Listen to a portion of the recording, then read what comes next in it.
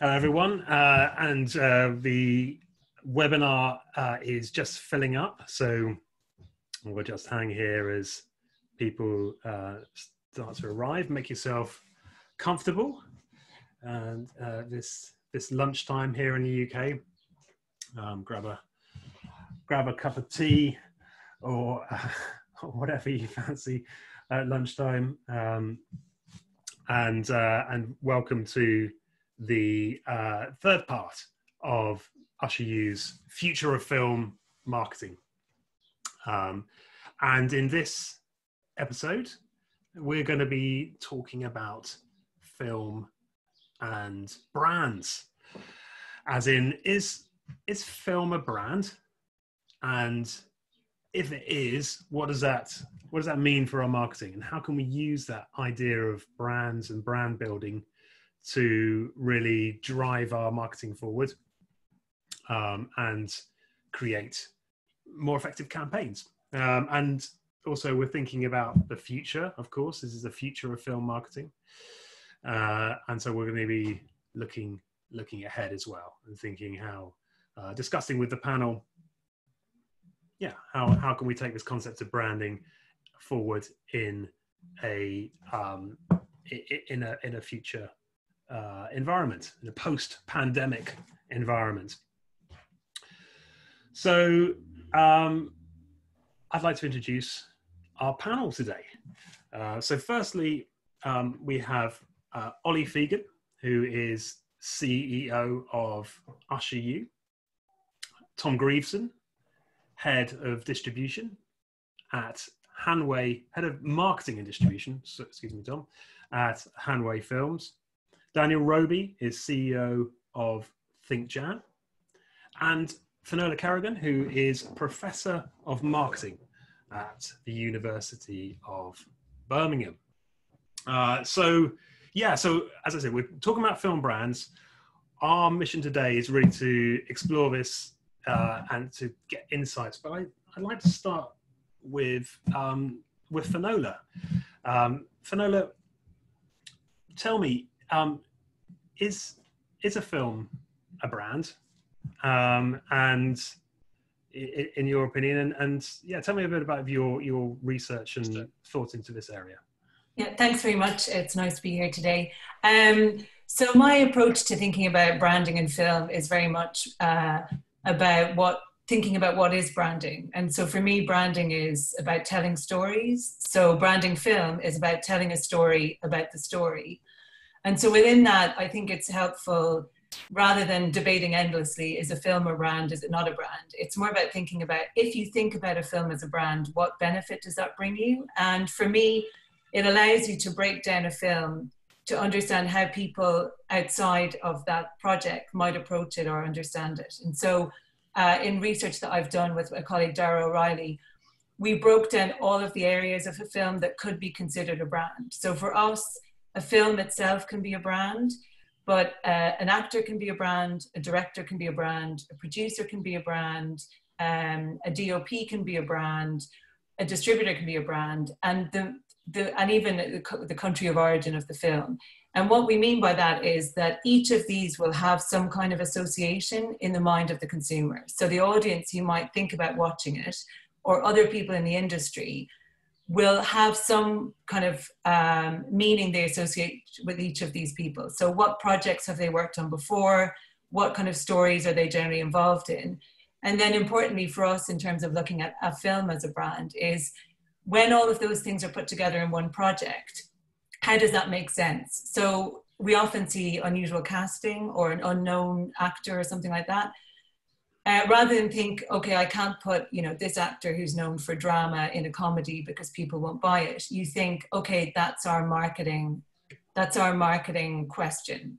That is the thing we have to explain to people. Or sometimes that's the thing we have to hide away from people because they won't be able to make sense of that in relation to the other elements of the brand. So for me, I think branding is incredibly helpful in terms of thinking about this, but also in the film industry, because of how projects are set up and the range of companies that are always involved in a project, sometimes what you have is brand confusion. So so many different companies claiming kind of an element of a brand.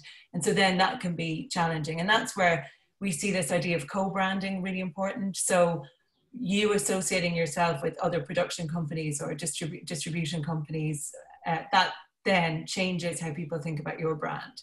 So brands change every single time they have an association with anyone else. The meaning in the minds of people outside of that will change. Mm. Is that something that is just like inevitable, or is that something we have to sort of think about when we're putting together our? And at what state are you talking about when people launch their marketing campaigns, or is that just literally when the package comes together and you've got your director and your cast and your scripts, and is that when it happens? I think it's inevitable, because I think the way we approach film is we look for all these clues. What is it? What's it about? Like how, you know, in other research I've done with Andy Hart and Dirk van Lane, we looked at how people make sense of the information that they see about films before they select them. And it's very much each time they classify them. Okay, that looks like it's a comedy, but why is that actor in it? Or, oh, that director has made something interesting. Is this going to be challenging? You know, so we go through that period. And I think that, you know, for me, I did my PhD on marketing and independent film. And the one thing I took away from that, which I did a long time ago, was that at the very point of conception behind a project, you have to think about, how does this make sense to people? And then how do I start telling that story so that they'll understand what this project is, or that they'll understand the benefit of this to them? So how will it improve their life by watching this film? Mm. And it's fascinating. And then what then? So like film is this you know, collection of different brands, signifiers, or like things that audience can relate to. What then? What does a brand consist of? What are the elements which form like a traditional brand? What are the sort of things which if you're coming up with a brand for like a new product or something, what do you kind of think of? There are loads of definition of brands, and I love, there's a kind of old one from the American Marketing Association. It talks about a brand is a name, sign, symbol, logo, or device, right?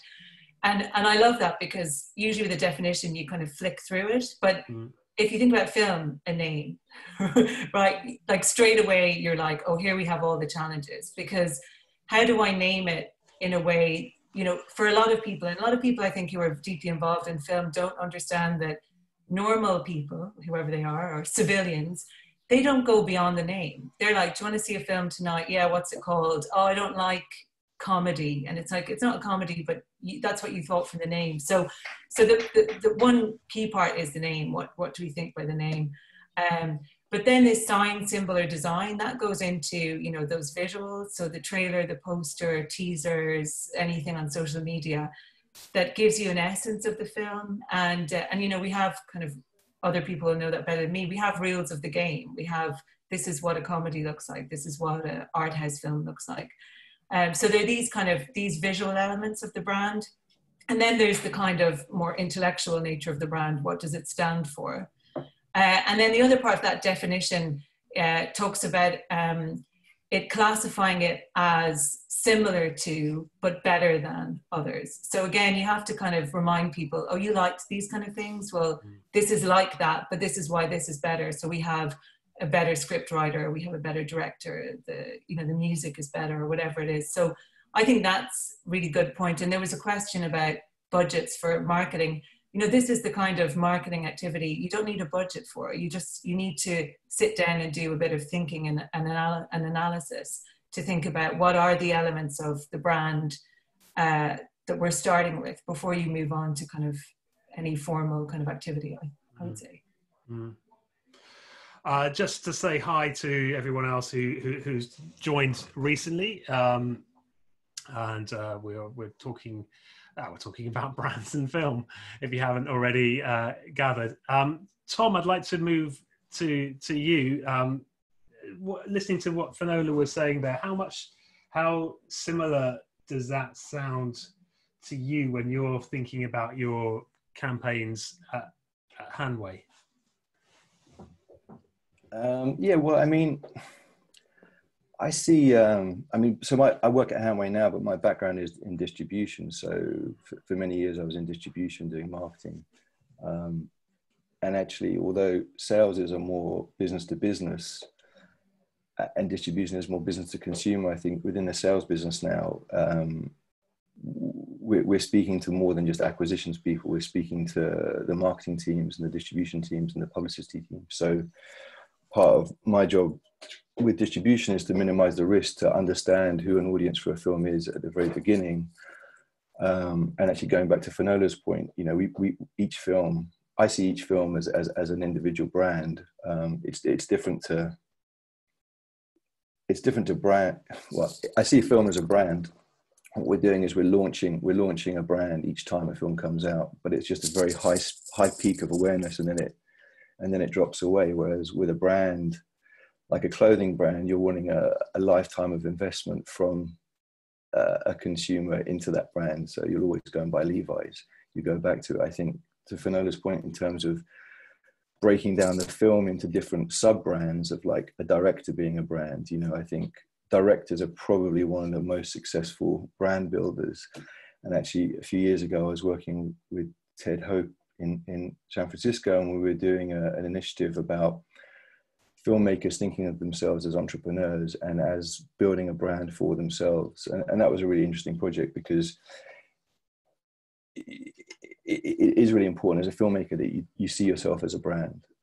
And because you then have a direct relationship with your fans and your audience, and having that direct relationship is something that I think all distributors strive to have.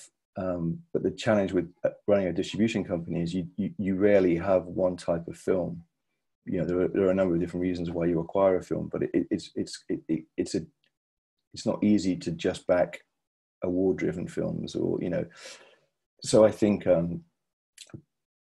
if a director can think of themselves as a brand, it can really help creating that familiarity through that director's career. And is that, do you do that at Hanway? Is that like something you work to build up as well? So all branding is around communication, right, and building strategies and launching. So with each film that we bring into Hanway, we do run analysis on the project, and we run a SWOT analysis, you know, in the same way that an FMCG brand would run a SWOT analysis. We run that on every single film. And that's something I brought to our sales business, but it's something we used to do a lot in distribution. You know, you run these SWOT analysis, strengths, weaknesses, opportunities, threats.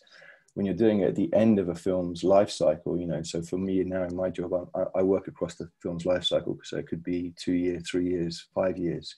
It's not just that very small period of distribution, but through that,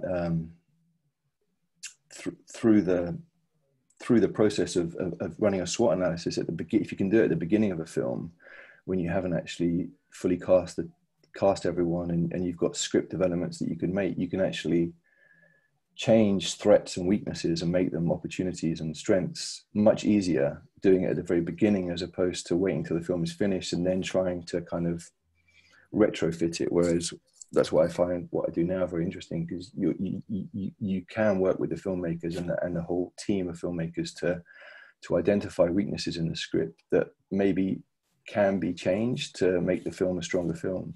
So, you know, we're working at a very early stage with the filmmakers to develop their brand and their brand story, because as Finola was saying, you know, branding, communication, it's all about telling a story. Like a brand, advertising, marketing, selling a story. A film is a story. And what our job is, and what Daniel does at Think Jam, is building stories around that story. You know, that's what we're doing.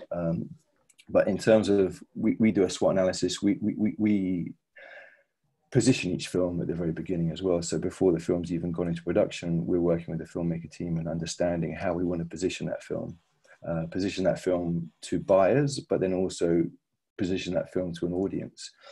So when because we're at the very beginning of the process, we can establish how we think the film should be best positioned. and then work with the production team to make sure that for example, the unit stills that we're capturing are going to complement that film's positioning. You know, when I was in distribution, there were many examples where we would receive a shitload of images and nothing that kind of complemented the film's positioning, like an action film where everyone's having cups of tea or something. You know, there's a massive disconnect. So one of the things we try and do at Hanway, which came out of that frustration, is making sure that we have an agreed positioning for the film, for that brand, and then we create assets and imagery that will complement it at all stages of the film. So not just at the distribution side, but assets that we can use to engage with buyers and distributors in the sales process. And each time we take a film to a market, we're trying to bring a new asset to the market.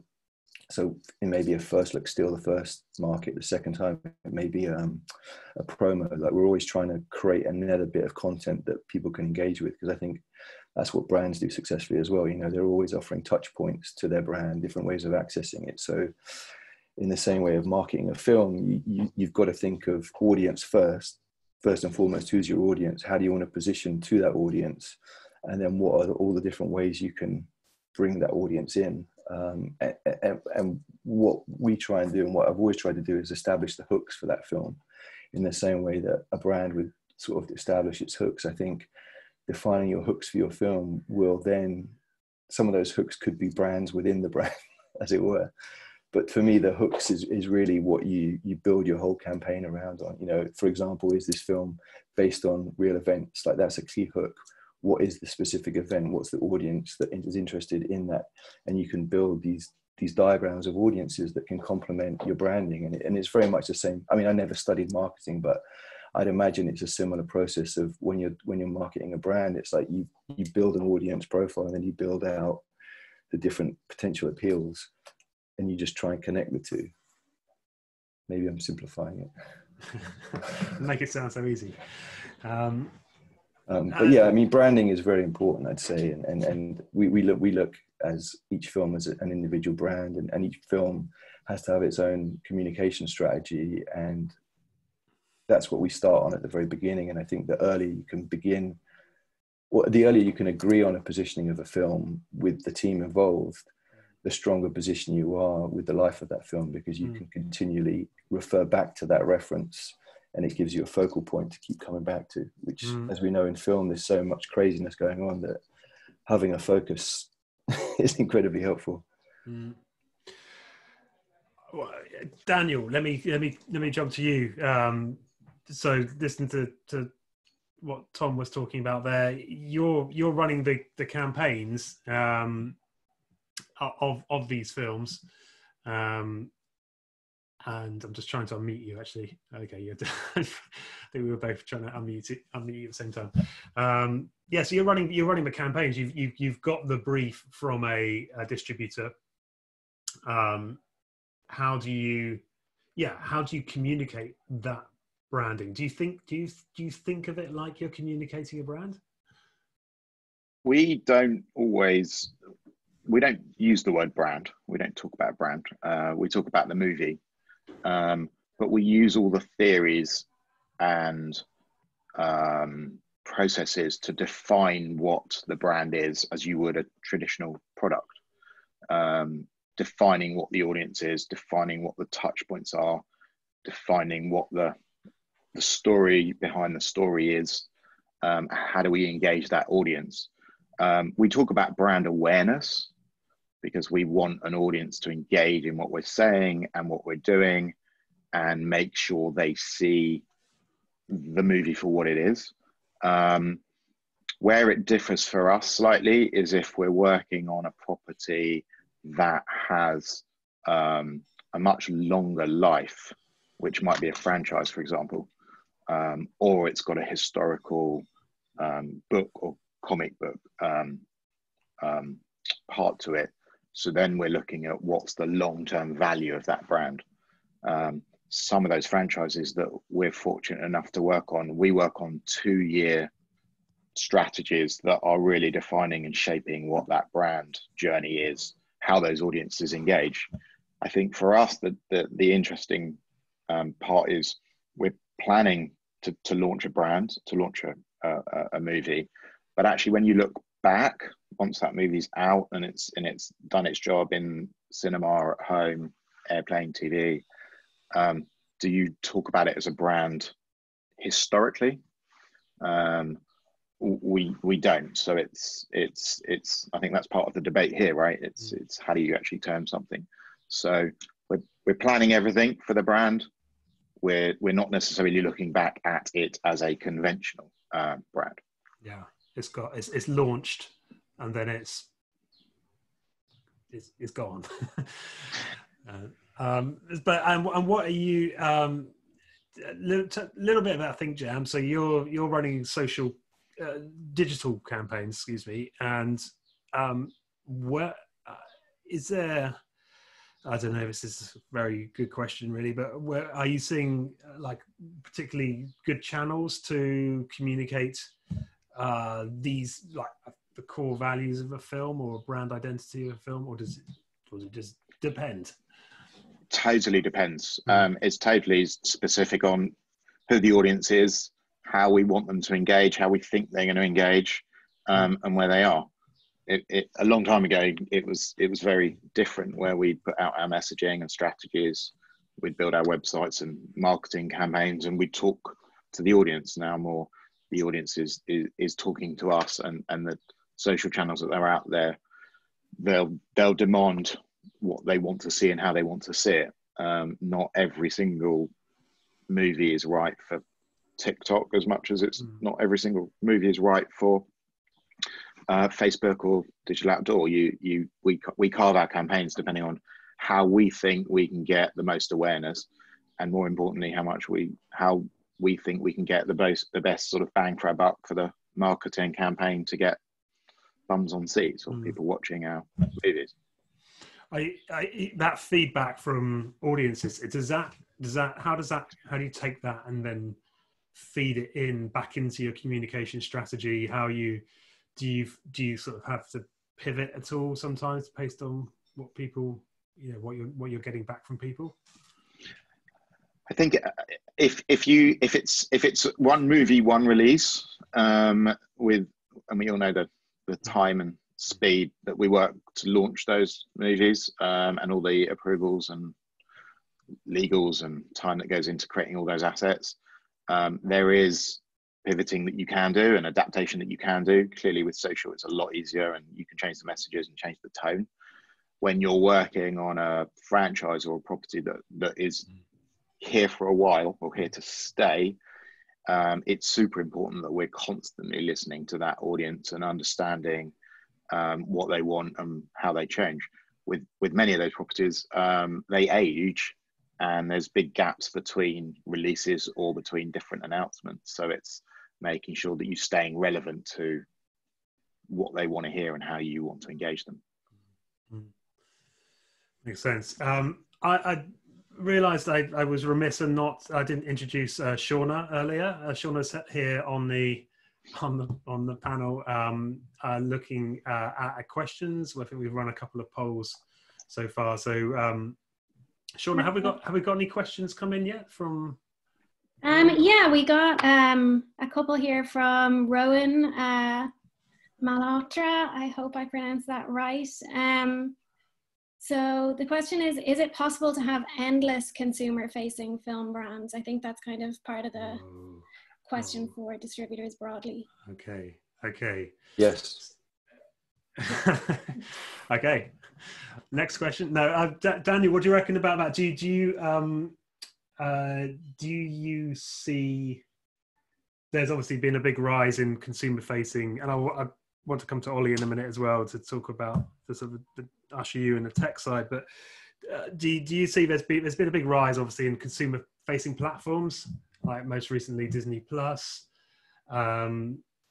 Is there space for do you think there's a space for an independent to sort of have that relationship? I can think of some really strong independent film brands, by the way, but what do you think? I can think of a couple of strong ones as well. I think the question we ask ourselves, and I think Finola touched on this earlier, it's why is that audience why does that audience want to watch that movie, and why do they want to engage?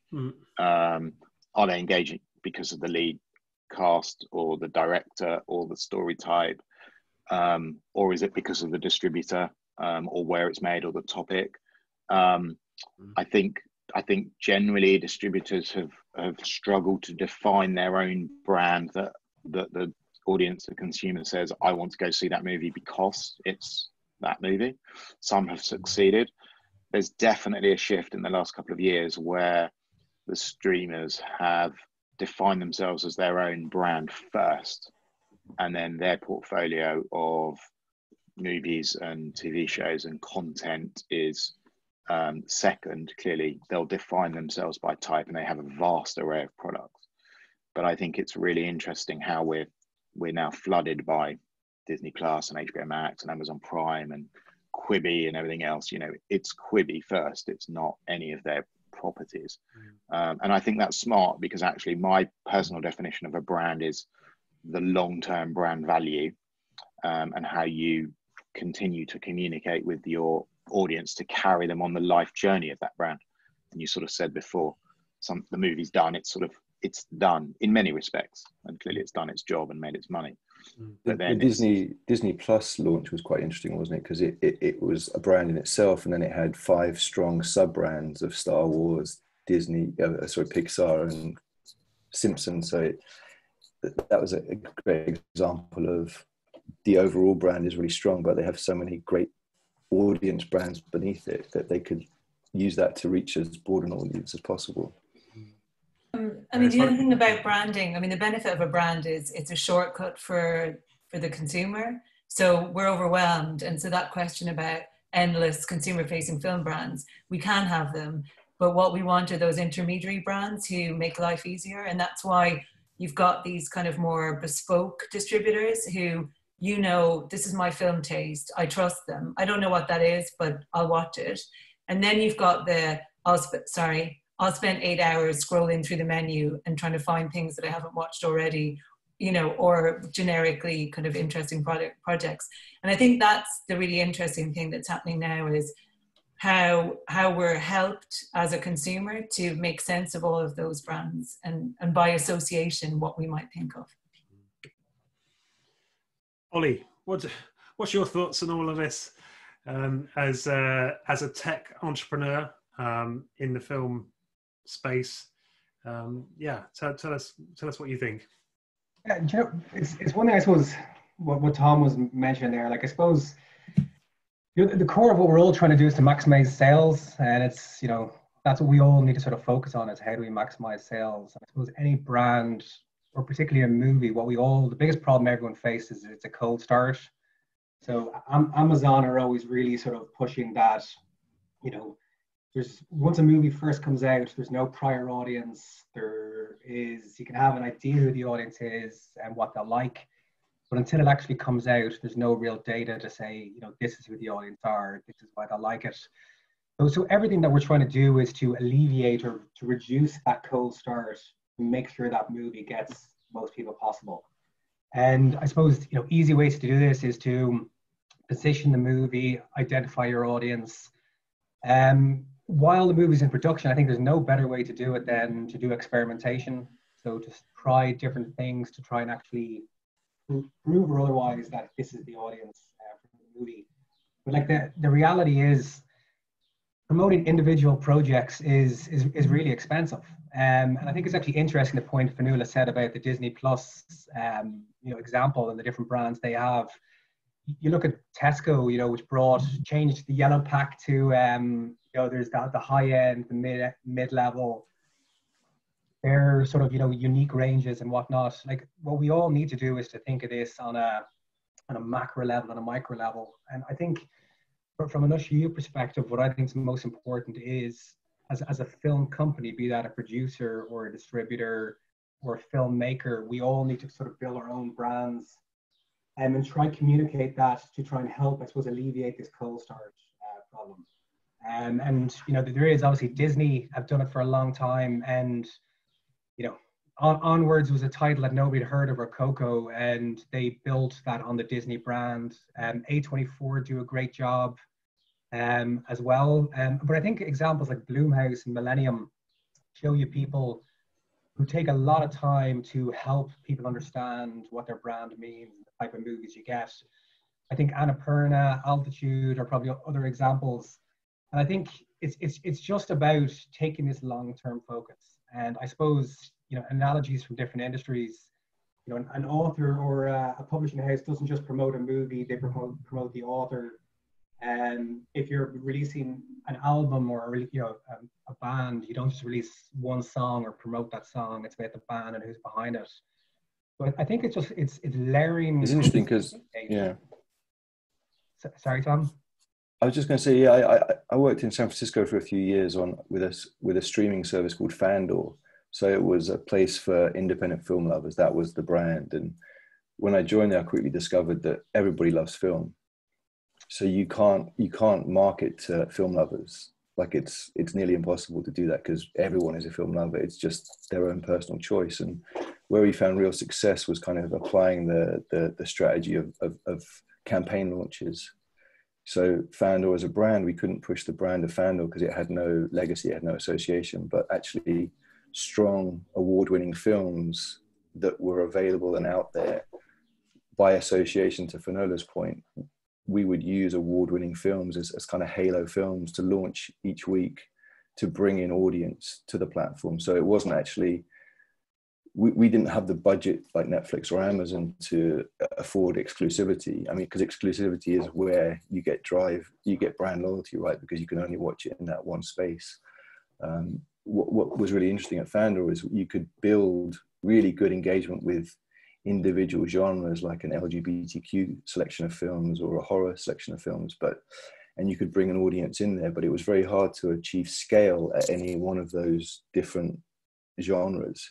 You know, something like in the US, like Shudder does a really good job of like, it's a home for horror streaming in the US. Like they know who their audience is. It's horror indie fans, and it's much easier to market indie horror fans than film fans, because you've got that extra subgenre that you can then build audience groups around. And I've got, so, you know, when we talk about brands in film, people quite often go straight to the elements of the brand, like the actor, director, genre, whatever.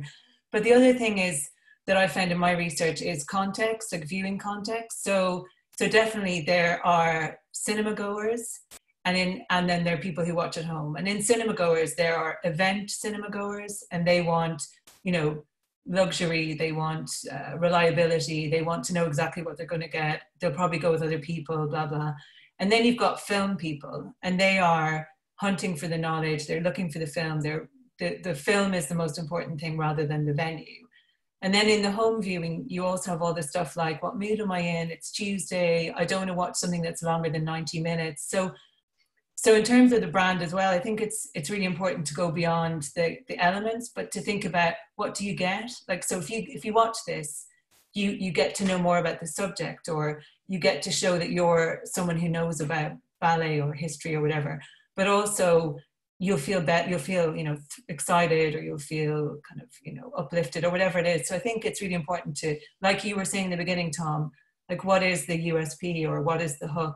And thinking, you know, quite often you see really obvious ones. And in some of the streaming platforms, I think that's one of the mistakes is they think we watch a film because that person is in it or it's that genre. But it's much more kind of complex than that. And we make our own. More emotional, isn't it? More emotional, more emotional. And so thinking about how that film fits into your story as a filmmaker, you know, who you are more generally, I think that really helps us to think in terms of this brand at a higher level than just the kind of obvious. I think there's an interesting point though. We worked on some like R-rated movies for film companies to like family titles, and where we do full ticketing, we can see it's the same people buying. So someone is bringing their, you know, their friends, you know, their whoever it is to the R-rated movie. It was a female-led sort of movie. They're bringing their girlfriends to a movie for a night out, bottle of wine, whatnot, and then they bring their kids. So treating every movie in isolation has a lot of risk to it, in that we're underestimating, I suppose, the savviness of a consumer. And I think what we all need to do is actually to build the capability to measure this audience so that we can understand and segment them and what they're interested in. So if you're a distributor doing cross genre content, what you need to know is that here's the people who like horror, here's people like horror and family films, here's the people who see all our films, and then have a different communication strategy to try and convert them to a sale. I think we all need to build better solutions, be it through communication, tracking, to basically track, does someone actually engage with the content, and then make the marketing a little bit more specific so that we can actually, take them through this funnel more efficiently. It's people having a desire for collaboration, though, isn't it? Because the challenge that everyone has is that each distributor has their own data sets, and cinemas have their data sets, and there isn't that collaboration where all that data comes in so we collectively can make conclusions. So everyone's just working in their own silos. There isn't that high level of collaboration that is really necessary for that to become a reality. I think some of it's down to engagement, Tom. Like if you create just go and see my movie, that's it. You're not going to get that level of engagement between you and the consumers. But if we can try, like, I always look at Secret Cinema and how great a job they do. Like, it's nearly about gamifying, and it's about surprising audiences and wowing them. And a lot of this, as Finola said, it's not expensive. A lot of this is actually just takes a bit of brain power to think of what that process looks like. Which is what good branding is, right? Good brands have good copywriters. It's a similar process. Yeah, exactly. And I think a lot of this, we think it's, our budget's not big enough, but I think it's just taking a bit of creativity to say, who's the audience, what would they like, what does that journey look like, and then totally agree. Yeah, it's definitely not about budget. It's definitely not about budget, because actually I found in my limitations push creativity. Actually, like if you've got a lot of money, it becomes a lot less interesting in many ways. Actually you need to have some budget, but you don't need a lot of budget, but you do need something to realize it. But actually having unlimited budget becomes actually quite boring, as you could probably attest to, Daniel. You've got loads of money. You take the money, but the creativity isn't pushed as much as, like, this is who we want to reach. We've only got this pool. What can we do best to get to that audience? Is much more interesting than saying, here's $1 million, just flood everyone. I think it's fair to, I take your point, Tom, but I think it's fair to say some of our best work and some of the projects and campaigns that we've enjoyed the most with our clients are when you've got to be more creative, and when you've got to be more targeted, and when it's not just about the budget and not budget, it's also about when you take risks, and it's about when you experiment. And audiences are pushing for experimentation, and audiences are hungry for different. Different doesn't necessarily mean just media first. But I know we've done a lot in the past, Tom. When you do something different, creative, and it's highly engaging, the success can be much more overwhelming to create that brand affinity than just a blanket buy or a blanket spend.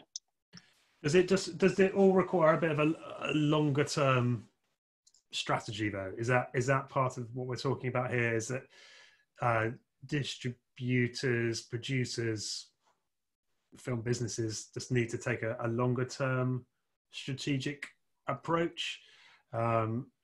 Is that as opposed to a film by film one? I would say, in my opinion, it's 100%. Like, I think we can't look at this and our relationships with consumers in isolation.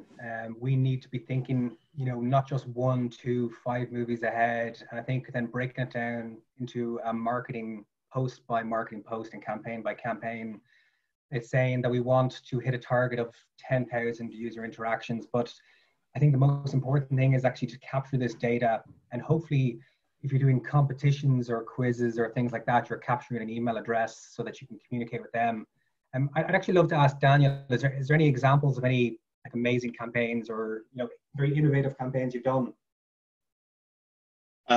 He's done loads. We've done loads. We've been fortunate enough to work on about 5,000 campaigns over the last 15 years. Picking one is probably being a bit unfair. They're good for different reasons. Some of my favorite campaigns actually date back quite a bit. And one of the sort of, it's a controversial statement in itself, but an indie, although it's not an indie, but something like a Fox Searchlight subsidiary of Fox, you know, Fox Searchlight to me felt like a brand, because the type of movies that they produced, the quality, the budget caps, the storytelling, the cinematography was absolutely stunning, the theme. And some of those movies that we were fortunate enough to work on, we did some of our most exciting work, not by virtue of the budget we were given, but just by virtue of the creativity that we were allowed to do. Actually, on the side, there's a very interesting example of focus features. They're building kind of like a loyalty program for people who engage with their content. So whether it be across, you know, streaming platforms or theatrical ticketing, it's very much just trying to actually sort of build a relationship, because there's a focus customer and there's a universal customer, and you know they have that silo where they're trying to basically just to excite, you know, this particular brand. That sounds like a technological mission to pull all that data together. Maybe we shouldn't go into any more detail on it now. But Shauna, I think we have some questions. Yes. Yeah, there's one here that's kind of a bit specific for Tom. The question is from Casper Shirazi. When selling, positioning, or marketing a product at pre-sale stage, what are the marketing assets you use? Or is that mainly based on the value of them? So what assets do we create at the pre-sale stage? So yeah, so we at Hanway we'll always, I mean, again, it comes down to the importance that we place in positioning a film from the very beginning. So we'll agree on positioning and perhaps a genre that it label we think it would work in, and then we create a sales artwork that complements that positioning. So we use that to take to market and launch the film. So that would include a title treatment as well as the composition of the poster. We're not using photos from the actors of that film. We're using, it's more kind of stylistically kind of graphic design. But there's a challenge to make it look like a film poster and not a book cover. You know, we've done it for long enough, so I think we were right at doing that. But in terms of, so we're always thinking about how we position it. I mean, another tool that we use as well, if we have the budget affording to us, is to create a sizzle reel. So if we're launching a relatively new director, so there's a risk associated with them being a first-time director, and perhaps they've got a couple of key casts signed up, we'll then create a sizzle reel of 2 or 3 minutes that kind of projects the vision of that director using the director's statement and visuals from films that they aspire to make. And from this one example we recently did, it was about an Olympic sport. So we looked at different commercials and just got really strong visuals and pulled it together in a 2 minute video that kind of both got buyers excited, but also helped in the casting of further actors in the film as well, that the director then used as this is my vision for the film. It was created by us, but the director then uses that as a way of recruiting more people into her vision, if that makes sense. So yeah, we'll create that. And then we'll also work very closely with the producers and the filmmakers on identifying a shooting schedule and what days of the shooting scripts are most important to capture, that will then again complement the film's positioning. So again, we're always thinking about the positioning and how we want to launch each film. And we'll also try and do a press release. You know, unfortunately still casting is an asset. Going back to Finola's point of cast being a brand, they are an asset in terms of launching a film for pre-sale. Like there's a lot less risk if a distributor knows that they're going to have an A-lister in their film that they'll be able to sell onto TV. It instantly reduces a huge amount of the risk, because let's be honest, that's the biggest part of the distribution game is risk minimizing. So we'll try and look at making sure that the right photographer is on board and that we are giving sort of specific days on the shooting schedule that we think really helps to complement that positioning of how we all collectively think of that film brand being launched. And then we'll use that unit still as the first still at the next market to say, hey, look, this is where we're at now. And again, that still should then complement where our positioning was at the very beginning. So we keep this kind of constant referral back to the beginning Mm. of how we want to position the film or the brand. I think I was sorry. just going to add a little bit to Tom's point. We're seeing more briefs and more planning done for the marketing campaign from set stage, which we never used to see so much. And there's more thought going into audience identification.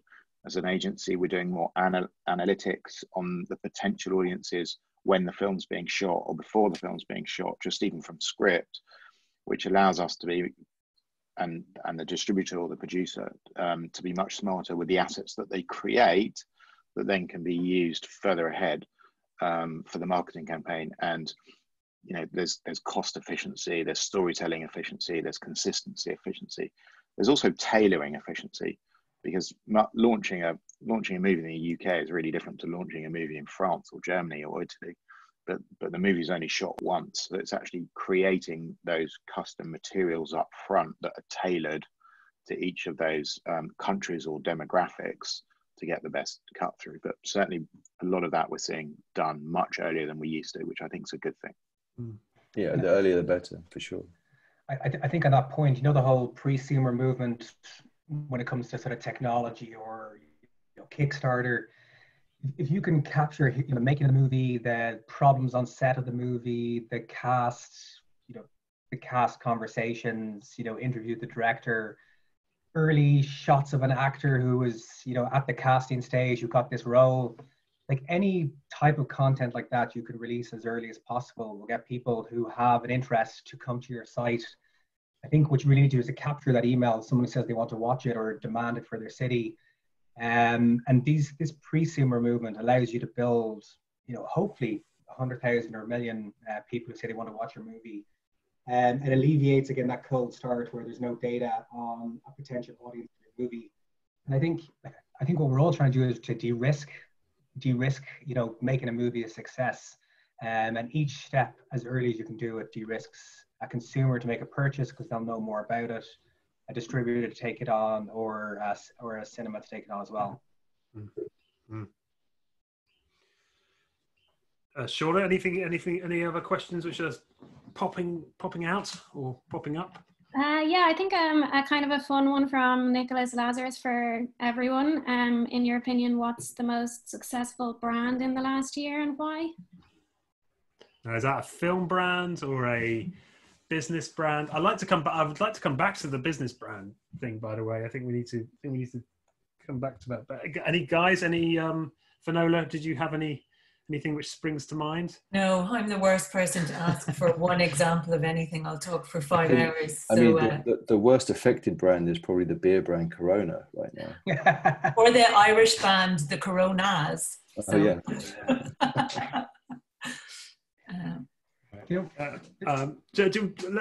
Let's come back to this idea of a distribution company or a production company as a brand, and I, you know, it's definitely, we understand it as like this tension between wanting to do that, but also like you can't always control your products and everything.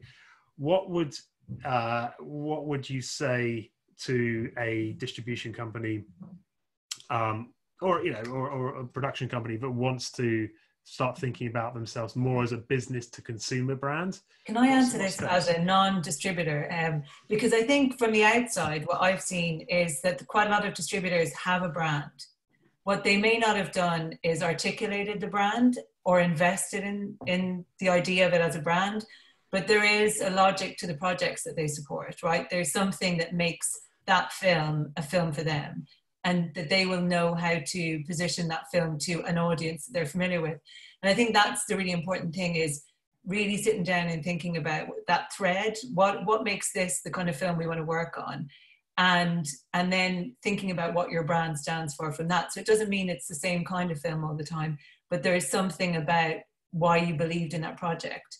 And I think that's where I think distribution companies don't use their channels well. So you can tell your story really easily, you know, in your homepage or like some content you release on your social feeds that that continue that kind of thing of like, this is who we are and this is who we stand for, in a really kind of straightforward kind of way. But that's my view. We're taking the lessons from tech, right? Because in tech you need a very clear call to action, don't you, on your site of like, this is who we are. That call to action there's a lot to be learned from tech, I think, for distributors in terms of cutting to the chase of actually who you are and what you represent. There is a challenge with the diversity of films. I mean, it feels like there is an opportunity to have a distribution company that has a more direct consumer relationship that's built around a genre, maybe. I mean, I don't know. I just think things like Crunchyroll in the US is a really good example of, they have the anime. Everyone knows that's where you go to if you want to watch great anime. Shudder maybe as well. I think in the UK there maybe isn't a big enough audience pool potentially and then you've got the challenge of rights management and actually having the rights to the films and then having the volume of films that you can put out. I think what you're saying there, Tom, is there's a natural segmentation anyway. You know, if someone's just doing it for the UK, that's a clear sort of segment starting point. If they're doing, documentaries and drama, then that's another segment. It's just to build those segments and try fill the pools. By building segments, you can create scale, because at individual segments, you can't build scale. So thereby your financial operation has limitations, because you're not bringing in the revenue to get that scale. Yeah, and if you've got success with a sports documentary, you might want to take on a next sports documentary, but it's capturing that data for the next release. I think that there's one thing which is my total pet peeve in this space, is people setting up social media channels for every new movie. The audience gets built, they might get some great numbers, and then they're kind of starting again. And from a brand building perspective, it's terrible. Like there's simple things you can do, which is, if it's a Facebook page, change your image and the name in the short term, so that you're actually bringing the traffic through to your central page, like your company name page. And another thing which actually kind of annoys me is there's always a focus on building standalone websites for every movie, and again, your audience is getting segmented. So it's taking this longer term presence, I think, is important. Can I jump on that a little bit? Because I think that's a fair point, but it's easier said than done when understanding the audience that you want to target, because they won't necessarily know where to go for a default distributor based on that movie. So actually, I think they all feed into each other. I think the individual social pages and hashtags and channels help create awareness for those stories and for the history or for the audience, but then they can ladder up to a more corporate entity to then start building up its database. But I don't think that needs to be done for every single studio. I actually don't think every single studio needs to, or distributor, I should say, needs to define its own brand. And if it does define its own brand, define who the audience is. It doesn't matter if it's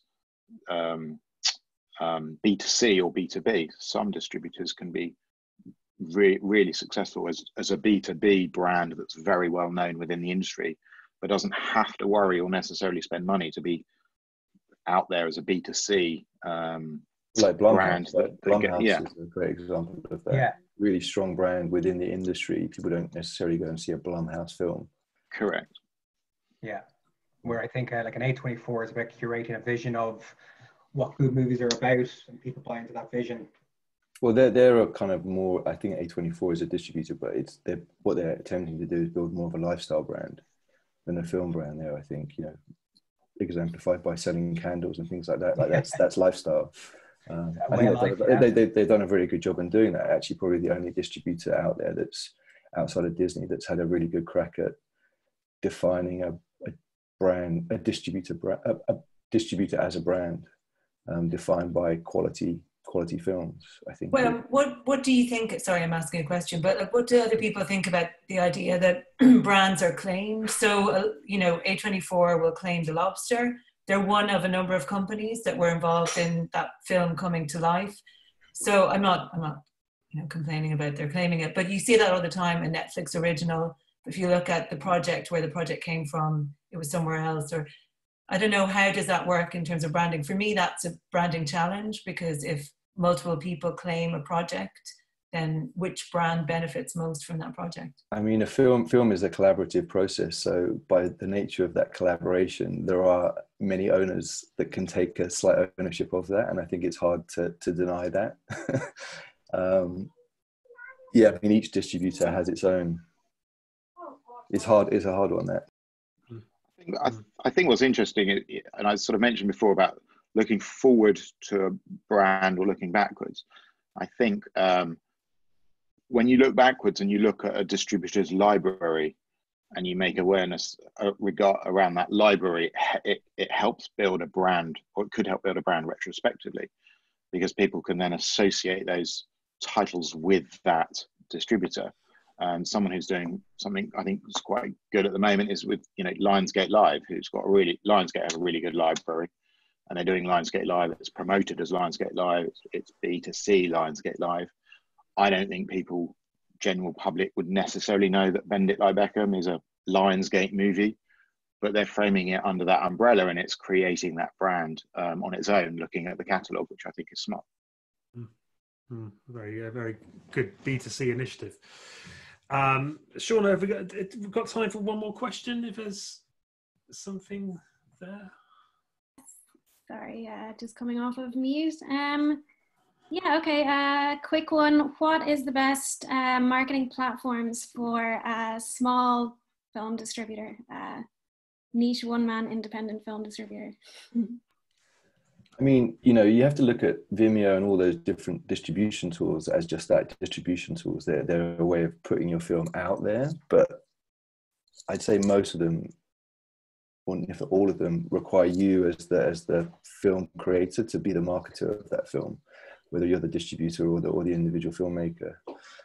I haven't seen a streaming tool out there that actually integrates audience into it, where it becomes a marketing tool as well as more than just a playing tool of the film. There isn't that marketing element built into it that I've come across. Ollie, do you want to?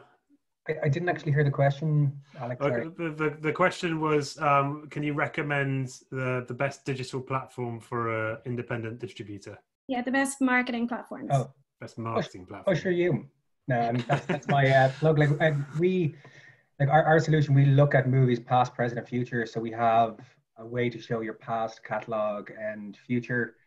So if there's an interest, I'm happy to chat to anyone about it. But ultimately, what we're trying to do with our Home for Film solution is to enable someone to show all their movies, enable fan engagement across a movie company, and convert those to sale, whether it be a digital streaming sale or a ticket sale in cinemas.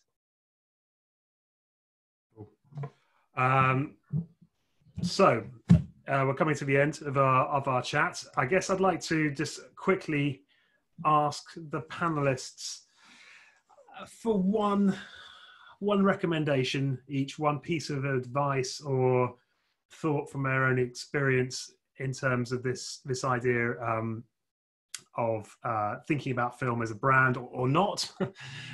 You don't have to jump down on that, but one piece of advice in thinking, I suppose, you're not thinking about film as a brand, but thinking longer term about your business and your audience. So anyone can jump in. I suppose what I would say, the most important thing is to build a web presence across your web and social media, to attract as many people through to your website with clear calls to action to engage with your content. I think the last thing I'd say is that Rome wasn't built in a day, so don't expect everything to happen all at once. It's about a long-term process, takes a long-term approach. So it's taking lots of small wins to help you climb Everest.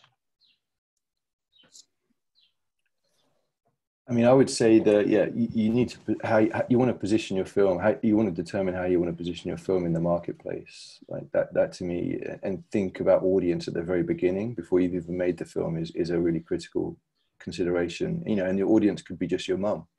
that's fine. You just have to define who that audience is at the beginning, so that it will give you confidence in making a film that will speak to the audience. You know, if you know where you want to go, it's much easier to get there than you have a bit of a clearer path, I suppose. So positioning, to me, is really critical, and understanding who the audience is you're making the film for, and sticking to that, and using that as a referral all the way through your filmmaking process. Because as we've all said, like, making a film can be, you know, it can take years. So even just getting the film released could be years before, and then you've got the long tail afterwards that could be another 10, you know, however many years. So it's definitely the long game. I think, to Ollie's point, you know, it's not you can't get there very quickly. It's about investing in yourself and building a brand for yourself, perhaps, if that's the right thing. I would say it's about thinking about the story. So where does the story start? So what's the origin point that you want? And then where do you think it's going to go afterwards? So I think, sort of almost tying some of those things together, I think it's start, you know, don't ignore the time you're making your movie and planning your movie, to not think about the brand and the audience and the positioning. Start early, and start analyzing early, and start experimenting early, and that will define the story and the journey of what that property looks like. And I don't think you should have to rush into it either. You know, I don't think necessarily you do have to release a lot of content during production necessarily, because it's, again, launching film is all about timing again, right? So it's when the time is right. So how do you build momentum towards your film?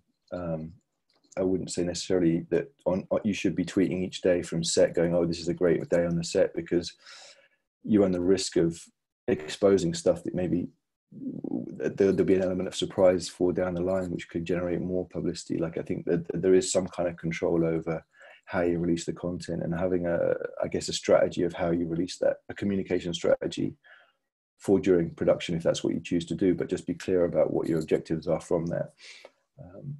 Because you don't want to put everything out too early as well, because it is about slowly building an awareness and building a momentum to a specific launch date, whether that's your festival launch or whether that's your launch to consumers. Again, like, launch dates there can be many different launch dates on a particular film as well. So it is definitely the long game on each one. Well, we were slightly over time, so I think I've had to wrap it up there. Thank you very much, Tom, Finola, Ollie, and Daniel. It's a fascinating conversation. This will be available to stream, so we'll share the link. Tom, don't do that with your background. It just freaks everyone Forest out. man. Please do that. And so next week is our last week, the finale of the Future of Film Marketing, when we are going to, and we didn't really talk much about the future this week, did we? But we will be talking exclusively about the future next week, and what film marketing might look like in the new reality, the new normal. So yeah, thank you very much for joining, and have a good rest of the week and the day, and see you next time. Thank you. Thanks, Alex. Thanks, everyone. Thanks. Cheers. Thanks, guys.